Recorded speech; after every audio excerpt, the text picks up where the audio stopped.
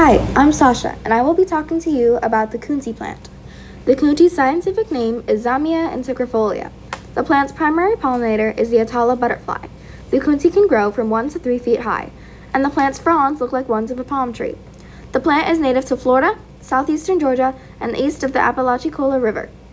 A fun fact about the Kunti is that it's also called a living fossil because it was a dominant plant during the dinosaur ages. Anyways, thanks for watching.